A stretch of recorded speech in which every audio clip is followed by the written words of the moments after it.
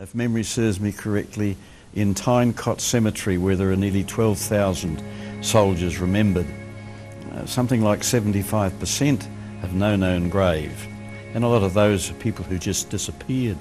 And even today, 90 odd years later, the remains of between 30 and 50 soldiers are found annually by farmers tilling their fields, and an average of 300 tonnes of ordnance, shells and similar detritus of war are being found annually. It seems to have no end, and the Somme, it's very similar.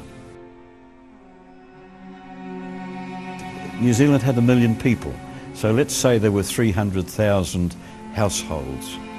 There weren't too many households who didn't have a soldier to worry about, be it a son or a husband, a nephew, a cousin, a friend, and so the impact of the losses was widespread throughout the country.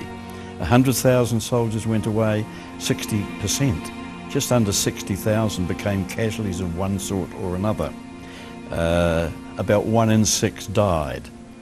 But in my view, the victims included all the survivors, because those who came back rarely spoke of it, that they were psychological victims.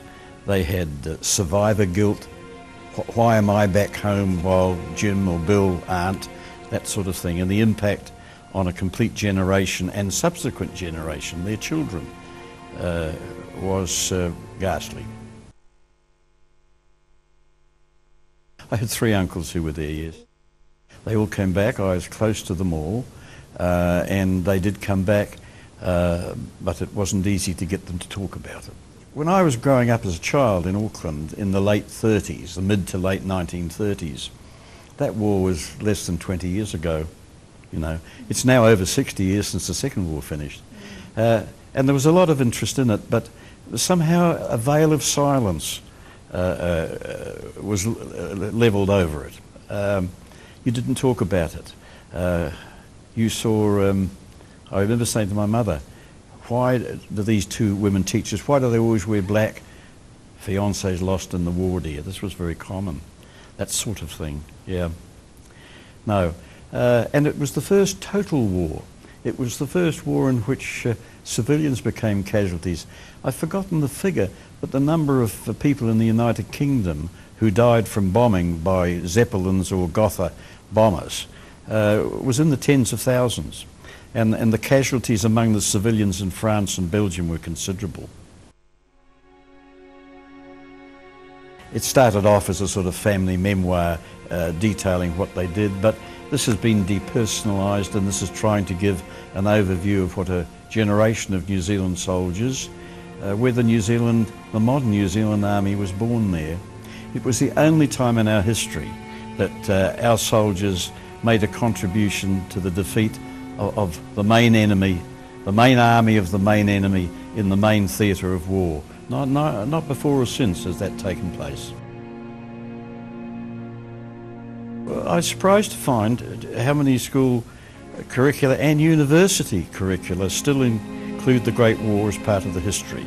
And this book should be in every school library and in every university library, no question. I don't say that in a commercial sense at all, but this is an important part of the heritage, and we believe that it will be sought after as a standard work in institutions of record such as museums and libraries, and certainly including school libraries.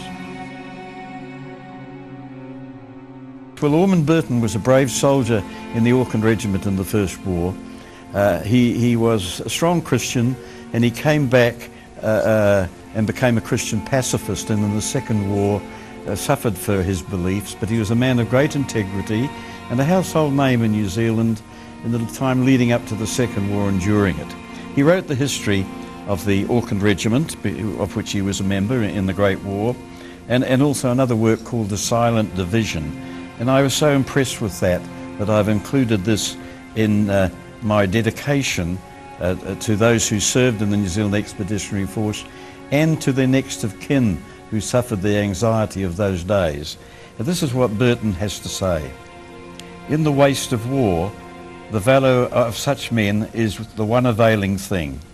For the most part, they left no heirs of their flesh, but it may be that there is a procession from them to men of another generation.